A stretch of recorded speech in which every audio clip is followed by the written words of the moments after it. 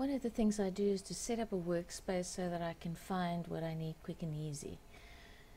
Right click on the feature you want to add a shortcut to and click on Create Custom Action. You can either put it in main scripts or in a sub-menu. Now when you go up to scripts, you'll find all the shortcuts that you saved, as well as the subfolder if there's any.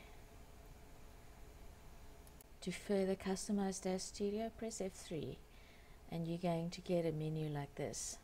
If you click on custom, you'll see all the scripts that you added in that window there.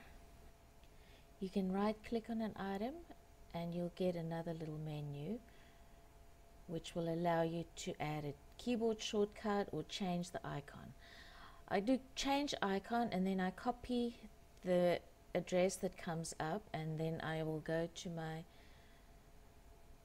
Windows Explorer and paste the address in there to find it quick and easy. And now you can drag all your icons that you want to create in there. Now you can add your own images to load into Daz Studio. The next is the toolbars. If I go to Viewport Tools, this is how I set mine up to show that area at the top. Again, all you need to do is click on an item and drag it over to where you want it to be. You can build it up into little groups the way you want it.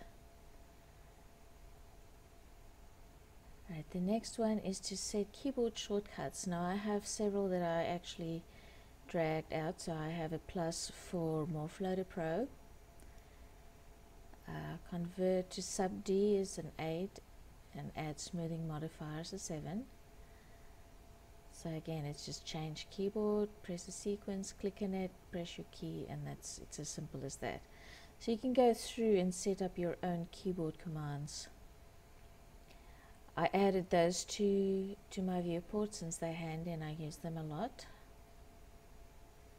I added keyboard shortcuts to texture shaded and array. I added scene identification, and I changed frame selection to Shift and A to be the same as in Modo, so that you can use muscle memory. Texture shaded T, array I, and when you're done, just click accept. Now the other thing I like to do is to set up my navigation the same as in Modo.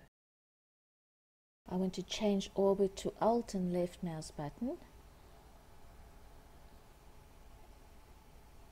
and pan will be Alt and middle mouse button.